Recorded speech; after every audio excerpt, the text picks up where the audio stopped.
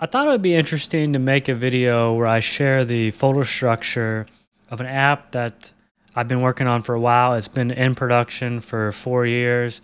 So there's been a lot of like iterations and code changes and rewrites.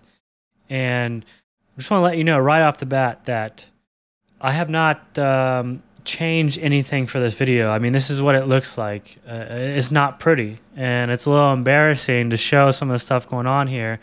And I'm not going to be able to touch everything because if I talked about everything, this video could be hours long. So I'm just going to hit the highlights. Before we get into this, if you're a developer looking for a job in React Native or a company looking for React Native developers, check out my website, reactnativejobs.com. What I have open here is just the top level of the app, and I'm going to start from the bottom and go up. Most of the app is in this source folder, and I'm going to dig into that in a minute, but first let's keep going up. We got scripts, which just runs some scripts. I don't even know what's in there. Oh, a Firestore script. Next up is some screenshots. Above that is patches. If you're not familiar with the patch package library, it's just for patching, a piece of JavaScript code for a third-party library. Definitely comes in handy. We have the iOS folder. If you've built a React Native app before, you're probably familiar with that. That houses all the native iOS code. Functions. Those are my Firestore functions. Next up is Firestore sync. That's just where I sync some production data into my local data for development. Fastlane. This has my Fastlane setup. I have another video series where I share kind of how to set up Fastlane for React Native. E2E. I use Detox for end-to-end testing. Detox is great, but end-to-end testing is tough because sometimes things just break all the time and get a little frustrating. So at one point I had a lot of end-to-end tests, but then every time I'd make a build, something would go wrong, something would break. So now I just do just some basic tests, not a whole lot. And we'll go up. Not much interesting. Android. So Android is just all the native Android code for this app. So let's go down into source. And this is where the vast majority of everything is at. So source, I've broken it down into a few things. Assets is just, your basic images or things like that you're bundling with the app. I have a components folder, and all the components in here are React Native components I've built that are used in multiple places. So they're going to be used in a bunch of different screens. Like this is a box. So a box is from Shopify's Restyle, and it just wraps the native view. And so instead of using a view everywhere, I use a box everywhere. And there's some other ones in here, like some progress indicators and some icons and icon buttons and pickers, just a variety of stuff. It's a workout app. This is a workout app. So some of this stuff is related to a workout, like set is a workout set, workout date. So those are all the components. Constants, it's just, constants I have in here. Now data is a hot mess. And data is a hot mess because when I first built this app, 4 years ago, I just used Redux and Redux persist. And that worked fine for a little while. And then because the app was very basic when I started. And then it got a little more complicated. So to manage the more complicated data, I started using Redux ORM. It's a library, Redux-ORM. Eventually, I moved on to Watermelon DB. And the reason I did that is because when I first started this app, all the data to the device was local on device.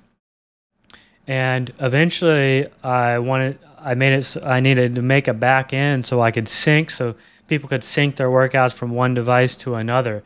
So to do that, I just needed a better way to structure a database on the phone to sync it with the server. And also, once you start logging a bunch of workouts into the app, Redux was so slow and the performance was just terrible. So that was another reason I switched to Watermelon DB. And I really tried to switch to Realm first. And this was a couple years ago. I think Realm has improved a lot, but I spent a couple weeks rewriting it to Realm and just scrapped it because it's hard to remember exactly why now, but I know I ran into some issues just getting everything to work right. One of the things was like the Realm didn't support Hermes.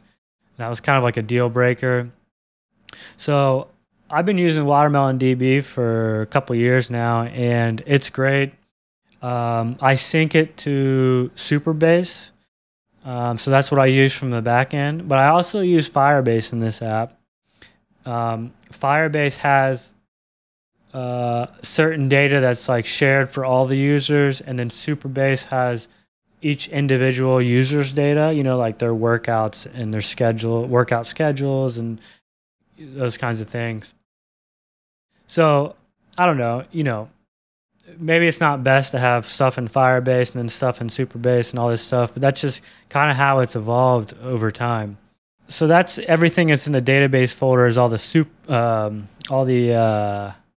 Watermelon DB stuff. So that's pretty much it for data. Hooks, I only have a couple here. I don't really write very many custom hooks. I don't know. I just don't. No real reason why. Models. This is like what you might call a legacy folder. So, I told you I switched from Redux, from just Redux Persist to Redux ORM, then to Watermelon. Well, part of the app is still using this Redux and Redux ORM. So a user can build a workout template that they can reuse over and over. And these workout templates, they can build as big as they want. So it could be workouts for an entire month. So that structure, that data structure I still use Redux ORM for that. Only because I did so much work already in it. I didn't want to redo it. And that allows me to save it locally. So if they're editing a workout, sometimes if you're planning a month of workouts, it could take the user, 30 minutes or something to build this workout plan. And if something happens in the middle of the workout, I don't want them to lose everything they've been working on. So I use Redux ORM with Redux Persist to save these kind of workout plans in progress as it goes. So that's what this models folder. It kind of doesn't make sense because it's outside of the data folder. But like I said, this is a 4-year-old app, and there's just a lot of crazy shit in here. Navigation folder. It's just a basic. The navigation controller sets up the basic navigation. It's like bottom tab navigation, and then I have some showing modals and showing overlays.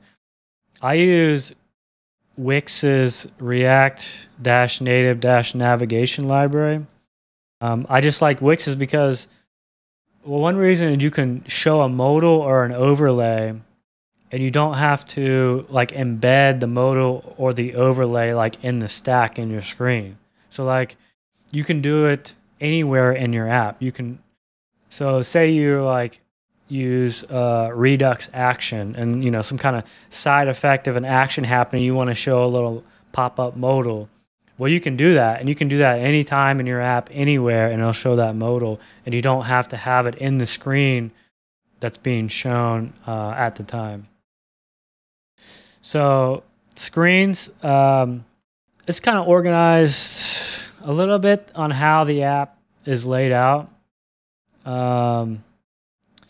So the app has 3 tabs. It has a one tab where you create your programs, workout programs, one tab where you do all your workouts, and then one tab that's like your profile tab that has all your like history of exercises and some charts and things like that. So workout tab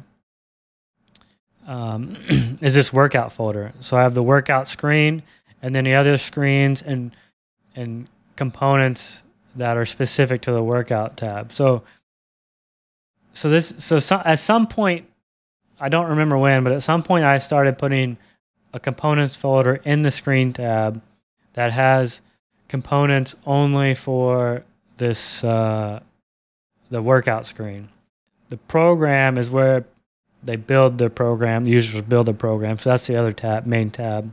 The profile, as I mentioned, is the third main tab where you can see your charts and things like that. So preview, I don't know why it's called preview, but preview has is where the user edits all of their workout programs, where they can build their own or change an existing one. At some point I called it preview. I think I called it preview because when I first started this app, you couldn't edit any of the programs. It was just like hard coded, so you could only just look at it. Onboarding, it's pretty straightforward. Modals and overlays. So all the different modals and overlays that you could show throughout the app. Like if somebody hits, like they're lifting weights and they lift the most they've ever done before, it'll like pop up a little overlay that says, you hit a new record. Selectors, like I said, this is like, at some point I was using Redux a lot and I had a bunch of selectors, but now the only thing I have left is when a user is customizing a workout template or program. So store, this is another thing that's going to be like, if somebody saw that, they'd be like, what the hell are you doing? This is stupid. But I had Redux and I just got sick of using Redux and, how much like code you had to write to get stuff, to get just like one action or what have you. So I started using Zustand. I guess that's how you pronounce it, Zustand. And so now I have both of those state managers in there. Down here we have styles, nothing, just basic stuff, theme of the app, some kind of animations that I define there and use in other places. And then the last folder is utility. And these are just random, functions that I use throughout the app. So that's basically the entirety of it.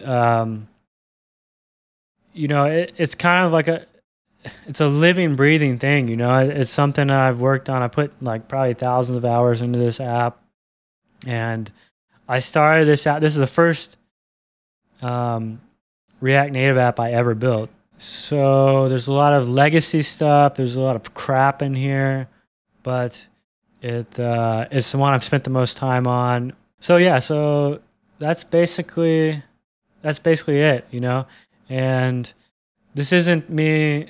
I don't think this is how you should structure an app. This is just how the current structure of my app. This is how it is, and it's not ideal. But it's what works for me, and maybe one day I'll clean up this whole thing. Anyways, that's it, guys.